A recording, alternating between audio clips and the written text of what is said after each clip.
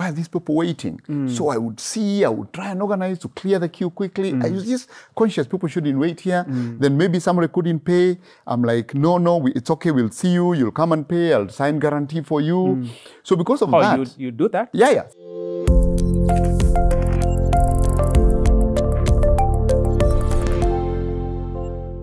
So that's when I moved. I worked at Maristops for some time. Then I moved to Avenue Hospital. What was your job at Maristops? My job was a clinician, so a medical officer. So I worked as a medical officer. I would see the outpatients. You need to admit, you would admit. The Maristops then was the one based, where was it So based? I first worked at the one at Kencom. Okay. And then I went to Eastleigh. All right. Yeah. Okay. And then at this point, I saw a job at Avenue. So I moved to Avenue. All right. But before I moved to Avenue, I was also doing a locum at Aga Khan Hospital. What's a locum? Like a part-time job. But my part-time job was not clinical. It was paperwork. So I used to go in the evening. And because of insurance patients, Aga Khan the doctors would see the patients and their notes.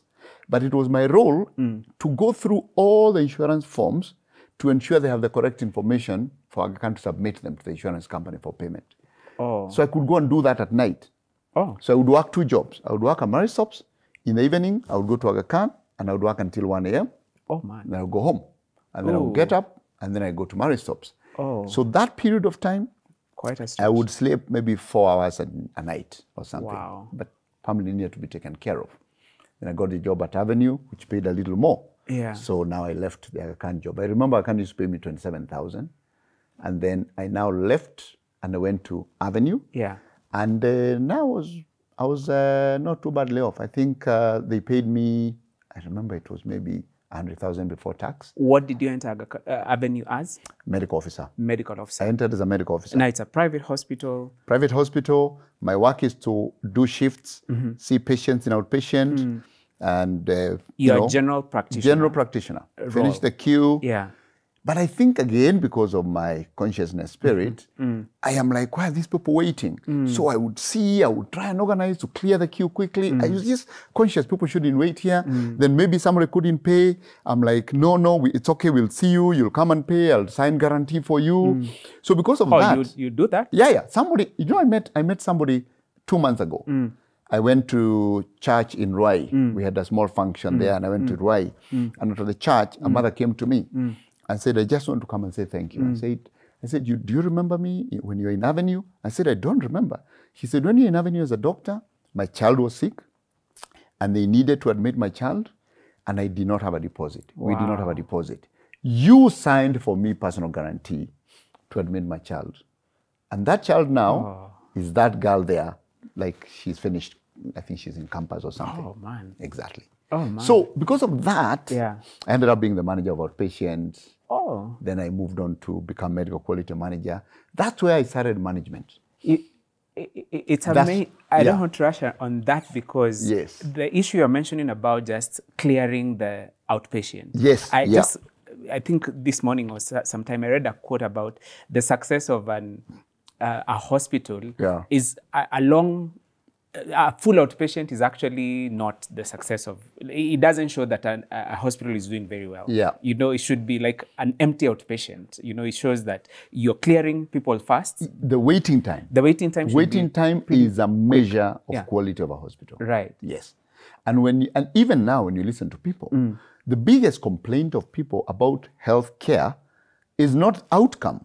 Yeah. It is the waiting time. Even when you hear people talk about Kenyatta National Hospital, it is waiting time. Because you feel like my life is at risk. And I'm here, and I don't know when I'm going to be, no one has told me anything. I'm still on the queue. It is waiting time. Yeah. So that was my passion. Right. So, you just have to make sure people are coming and going. And you're calling it consciousness. It's consciousness. Because, if you don't have that consciousness, if you see your patient, you come out, you see there are 15 people waiting, then you go for lunch.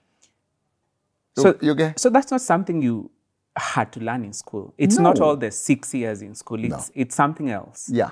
It's upbringing. It's just consciousness. Like, you can't go for lunch if there are 15 people waiting. But generally, what is our thing? It's 1 o'clock, I'm gone. I'm going for lunch, I'm coming back. Then my time has come up, my shift was up to 8 p.m., I'm off. My shift has ended. That's what my employer has signed for me. It is now up to the people who are coming for the night shift to sort out this. But I would find myself, I would find that my consciousness would not allow me to just leave. So I would actually end up extending my shift, now helping whoever is coming for the next shift, so that we quickly clear and so that we don't leave people waiting. And I think that spirit is what now the management noticed and gave me more responsibility. And that's how my management journey started. My management journey started at Avenue Hospital. At Avenue. Yes. What year is this particularly? This is now 1998, 99, 2000. It's around there. So you've been given, you've been promoted at Avenue to be head of medical to outpatient manager, and then after that to be in charge of medical quality across the Avenue group. But something interesting happened around this time. Avenue started what we would call clinical management, where you have companies that sign up with you. Yeah. Okay. It's like what the model we call now HMO. Health Maintenance Organization. That was a model that came from the US, which is something which is talked about under universal health coverage now. You know, how do you give people health insurance? Okay. And how do you ensure that the health insurance is tied to a reward model for health, for you to keep healthy? So that you're not just getting health insurance, you're also being incentivized to stay healthy. As the patient. As the person, as the member. Yeah, as the member. Because the health insurance without health becomes a cost. That's true. Okay. Yeah. At that point, in 1998, Avenue started to develop this model. So it's incentivizing these members to stay healthy. Okay. Now, how did we do that? So the model that we had was you'd go to a company like Nakumatt. I remember, what's it called? Fairview Casino or something. And we had many companies like those. And we would go and say, you have 1,000 staff. We would like to offer you a package where you pay 1,000 per staff. You pay to us. To Avenue now? To Avenue. Okay. And if they're sick, they come to us, we treat them at no charge to you. Oh, wow. Okay? Okay. But they can't go anywhere else. Oh. They only come to Avenue. So it's not like an open insurance. So it's kind of a provider model. It's you giving the insurance and it's you giving the service. So Nakumatt staff, Village Market, Fairview Casino. So you went for companies? Yes, companies. Grand Regency. They would sign up their staff with us. And now you know you have this file, this Grand Regency, this and this and this is how much they are paid. So your role is to ensure that they stay healthy. Because if they come, the 1,000 is wiped off. Very fast. Very I can fast. imagine. Exactly. I'm actually thinking that business model is very risky. It's very risky. Yeah. But that means that you have to invest in their health. Who now? As Avenue. As Avenue. Yes. Yeah. So my role as a medical quality manager was now to work with the other doctors to consistently review the demand of health services from these companies and identify traits using just basic data. And you could tell, for example, you're saying, for the last few months, how come we are getting so many from this company, with gastritis or with, with stomach problems? We would then go to the company and give a talk on how to stay healthy, how to avoid stomach problems, how to avoid respiratory problems. And I led that program. Whoa. That's how my public health passion started. And whenever you would see a rise, you would then go to the company and you'd work with them. And maybe you find this one family that actually is doing all this. Did it fully work? I'm curious about that particular model. It actually worked. It actually worked. We ran it for a very long time. And when I, in about another, by the time before I left Avenue, I discovered actually you can use the same model for pregnancy. And I said, for pregnant women. What exactly? I'll explain that. That now you say, if you're pregnant, we designed a package. It's called the ABC package. So we say, if you're pregnant, come to us. You will pay one fee. Okay? We'll charge you 15,000 shillings. That 15,000 will be enough for your antenatal visits and delivery. Okay. And we will also take the risk that if you actually complicate and you need a cesarean section, we'll not charge you for it. Which then means I have to invest in ensuring that you have a normal delivery. Birth. Yeah. Okay? Oh, my How goodness. did I do that? We would then work with you, ensure that in every antenatal clinic, we have an ultrasound for you. So I had an ultrasound machine in the room. I would check the baby, monitor, you could call me anytime. And then I started doing Lamaze. I don't know that you've ever heard of Lamaze. We did a Lamaze. You see, for, exactly. Yeah. So I started doing Lamaze classes for all the members of the ABC package. Yeah, but for free. Just to explain Lamaze. So Lamaze is this process where, you know, if a woman is pregnant, you actually take them through a series of exercises, knowledge that helps them to be more likely to deliver normally. Right. Okay? Yeah. And to have a normal birth. Because birth is natural. Birth is natural. It's not a sickness. Pregnancy is natural. And it's expected that the outcome of pregnancy is a normal delivery. Yeah. You know, and if you look, animals deliver. They don't get cesarean sections. That is very funny. It's true, isn't it?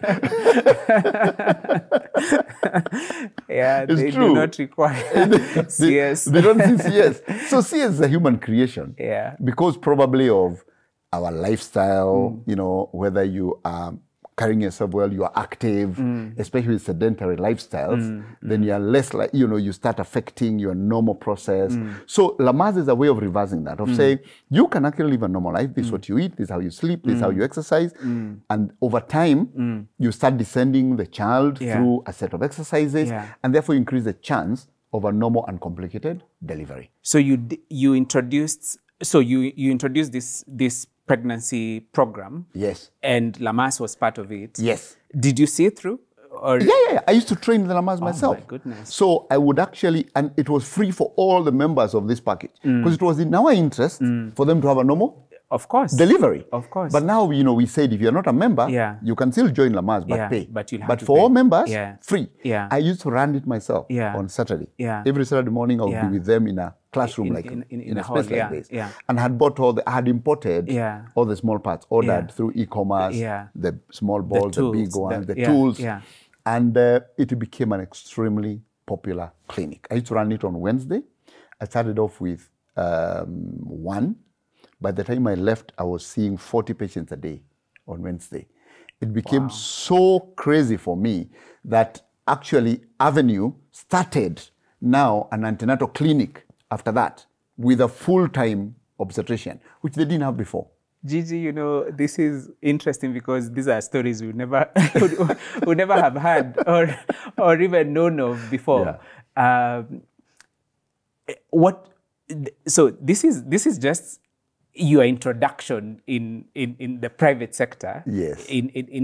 But in public health. Yes. And you're fully charged now in this, and you're bringing innovations as well. Right.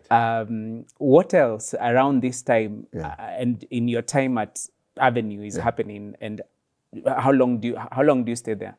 So what's happening is that now we are developing this HMO model, health maintenance organization model, where we are now signing companies, taking the risk and providing the service, improving, meeting companies. So I started now doing marketing, clinical marketing.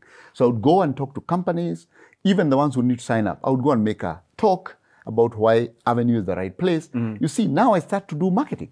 Basically, I start to market services. And I'm a doctor. Yeah. And I start to market this model of health maintenance. Yeah. Okay?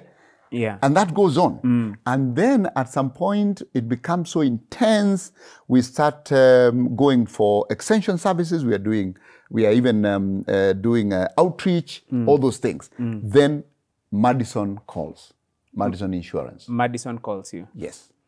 Says, you know, we are looking for a medical services manager. We think you should interview. Can we take a break and come back to Madison immediately? We take a quick bio break. We shall be right back after this.